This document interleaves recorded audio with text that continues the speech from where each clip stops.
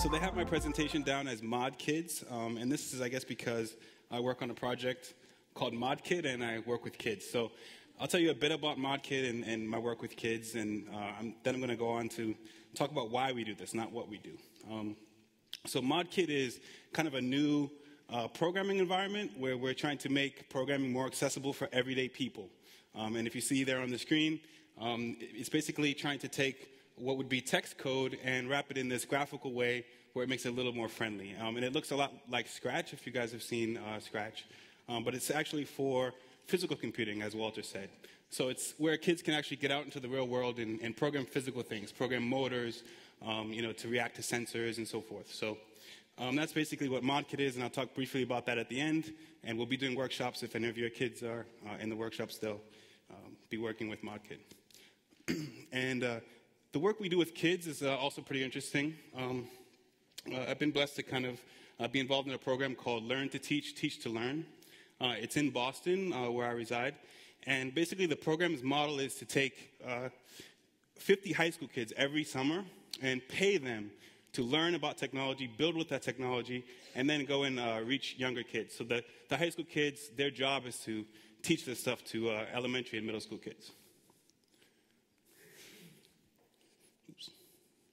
All right, so what I really want to talk about is kind of why do we do this stuff, and what generation are we actually in right now? I've heard this like Generation X, Generation Y. I could never keep track of what generation I was in, so I'm going to use this term Generation D. And the D is for digital, it's for democracy, and it's for DIY. All right, so I grew up kind of in the beginning of the digital generation. So this is where we started getting access to digital devices, right? These were things that were essentially out of the reach of everyday people. And there were actually hackers, do-it-yourself people, hobbyists that actually decided to take and find ways to make this cheaper. So this is a newsletter from one of the most famous clubs of the time. It's called the Homebrew Computer Club. And many of you might know this. This is where Apple came out of, and a number of other startups in this space that kind of revolutionized the space. So the Homebrew Computer Club is interesting because if we were going to have a computer in every pocket, which is what we have now, every pocket in every purse, or at least on every desktop, there must be something people are going to do with this stuff. So these are the early adopters that figured out what we were going to do with computers on every desktop, in every purse, in every pocket. And it turns out they were just kind of having fun. So they weren't really showing us what the killer apps or applications were for the space. They were just having fun with it and really wanted to just get access to the stuff. So I called this slide from hobby to Hollywood. And it's not that this stuff actually made it to Hollywood this early, although Steve Jobs ended up leaving Apple and co-founding Pixar, so maybe it's a little bit true. Excuse me. But, this is where these hobbyists took their stuff, right, which they were just kind of showing off for free. They were willing to share the ideas, the designs with, fellow hobbyists. And they actually started companies around this. So this is the first Apple. This is the Apple I. And what's interesting is that it actually sold as a kit. It wasn't something that you would go buy packaged. It looked like this, right?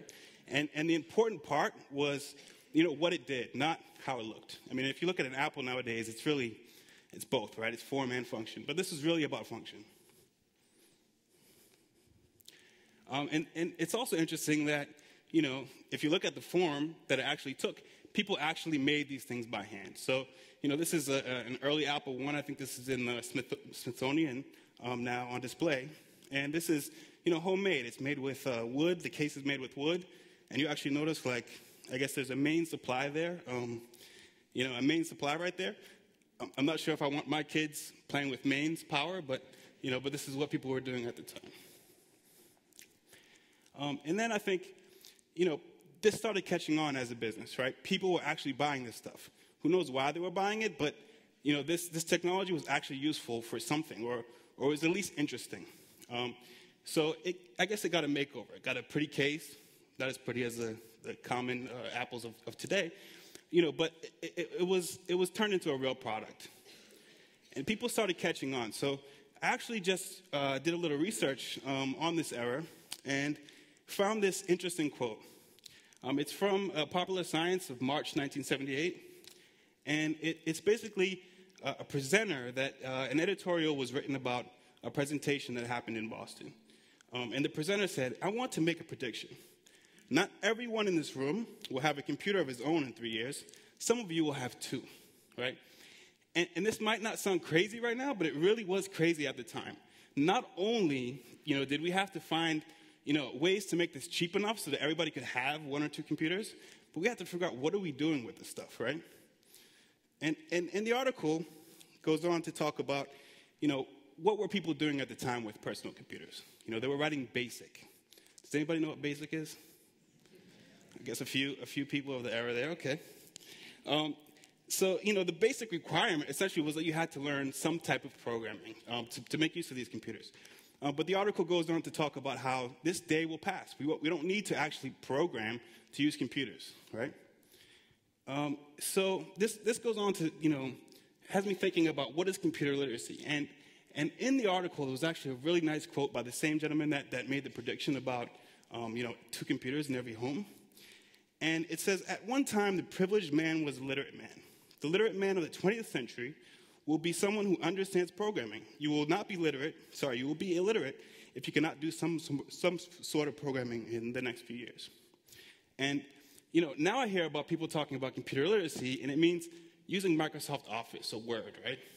That's not really truly being literate, right? But at the time, this is how you interacted with a computer, right? It was text-based. I mean, you might not be programming if you're using DOS at the time, but you had to understand, how was your computer set up?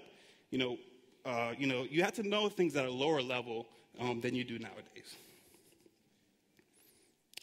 And then, the graphical desktop showed up, right? And this allowed us to have applications, right? It's pretty interesting because not much has really changed since this time. This is the early Mac, first Mac interface. And not much has changed since this time, right? We basically interact with the computer in the same way. This idea of a desktop, with overlapping windows, thinking about how we organize things on a typical desktop. This is how we're now interacting with computers. And, it's interesting that this came out in 1984. The next year we had Windows. And, it took a while before this actually caught on where computers were actually in every house, right? And I'm going to fast forward a bit.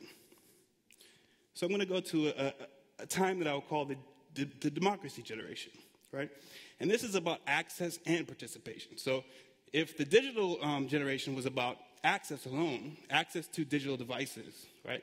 Now it's about participation. How do we actually get people, to use this to kind of participate in a global space? And, the first step was actually democratizing the internet. The internet that was used for, military purposes was now being used for such things as Tim's amateur rocketry website, right? This is pretty interesting. The web browser hasn't changed since then, but maybe the content and how we use it has, right? So in Tim's amateur rocketry webpage, right, it took some sort of coding to get this web page together. So we weren't at the point where people could actually just publish their own stuff without any knowledge.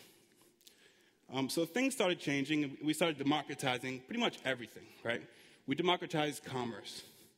It doesn't take much to set up an eBay account and to go out and, sell whatever it is, any excess goods we have, to the world. It's no longer just, a corner, a yard sale, right, with a little reach. You can reach the whole world with whatever you're selling. And then we went on to democratize publishing, the blog sphere.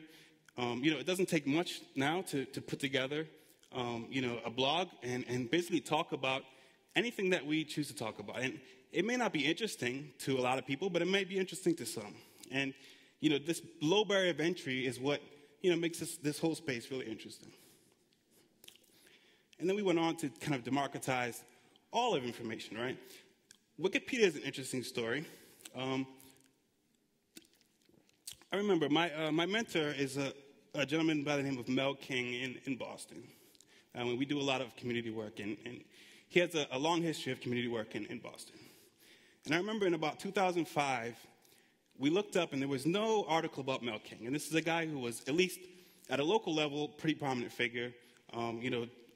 Basically was a politician locally, and made it to the national stage with a mayoral campaign in the late 80s. So a friend of mine put up an article, and it was just a stub. So if you all use Wikipedia, you might see this page is a stub. Help us improve it. And 2 days later, we look back, and there was this whole long article about Mel King. This is really interesting for me because it was my first kind of introduction to how this whole thing was working. Right? You could, collaborate with other people across the world to put together, documents about important things, important times, important places. And my kind of intro to this space is through fabrication technology. So around 2003, a professor from MIT started something called the Fab Lab project. Does anybody know about this? The Fab Lab project? So basically, the Fab Lab is this idea that digital fabrication, right, the idea that you can design something in a digital CAD file and then print it out, this should be accessible to all people. Right? And this is actually my son in 2005 or 2006, and he was about 5 or 6 at the time. He figured out that he could design, this little, I guess it was a trolley car or something, put his name on it. And, when he realized this, he realized he could make a bunch of them. He ended up making dozens of them. I guess he didn't get a market for it, but it was interesting to him, right? And then we started seeing hacker spaces, right? So this idea of a Fab Lab took hold, and people were setting up these kind of new, I guess they were just like the Homebrew Computer Club, except they were hacking with computers. They weren't just hacking how to build computers. And an interesting project that came out of the hackerspaces, that last picture was actually the NYC Resistor hackerspace in Brooklyn. And the MakerBot is actually a project that came out of this. So this is a 3D printer that is kind of interesting because for about $700 you can get a kit, and it's very much like the kit that you would buy for the Apple One. It's similar in price. The Apple One was $666. This is $700. And you notice that it's made out of wood, right? So I see these parallels between these two spaces and times. But it seems there's something missing. So if this whole space has been democratized by programming, right? If all these things, whether it's commerce, whether it's publishing, if all this has been democratized by programming, right? Why can't we democratize programming itself? And I kind of left out some slides in this time frame because we're starting to move there, but I don't think we're there yet. So in 2001, there was a project called Processing, which came to me in 2001. And this is a visualization. So artists are actually using processing to do art, right? So they're doing programmatic art. So these are not programmers per se. These are people that just have some artistic vision about what they want to do with this stuff. And this is, a very beautiful example of how you can use programming to kind of visualize sound in this case. And in 2005, another project came to be called Arduino, and it was built on the processing ethos, and it was also built on the processing development environment.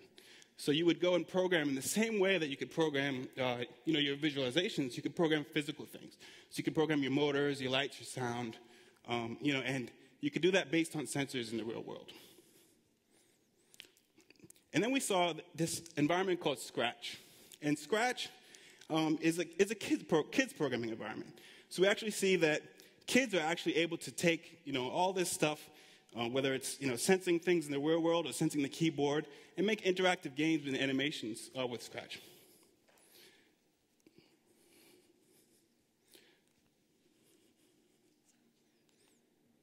If only my clicker would work here.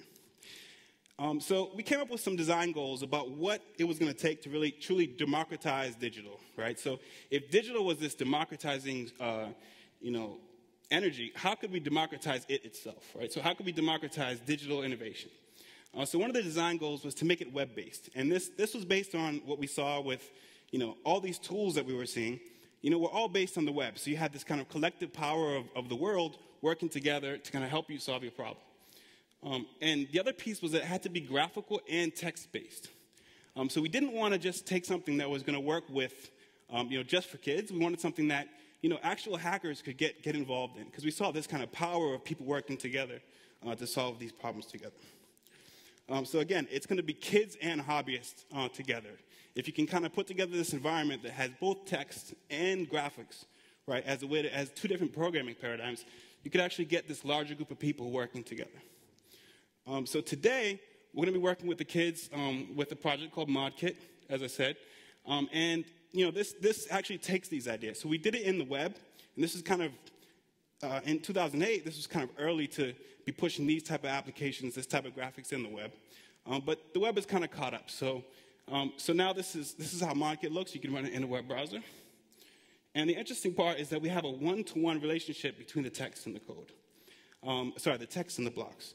So a kid can go and work in something that's kind of friendly and open, and then see that it's actually programming underneath. So the question now is, what does the future hold? If we've seen all these democratizing forces coming from programming, right? What happens when we democratize programming? So I'm going to make my own little bold prediction, right? So I'm not going to say that everybody in this room is going to program, but I'm going to say in 2015 that I think we'll have the tools where if anybody decides that there's something that, something you can buy off the shelf doesn't do for you, that you'll be able to go out and figure out how to program that yourself, right? So it doesn't mean that you're all going to want to be involved in this, but if you do, if you want to learn the basic of today, right, there will be tools that will allow you to do that. So that's my prediction, and thank you.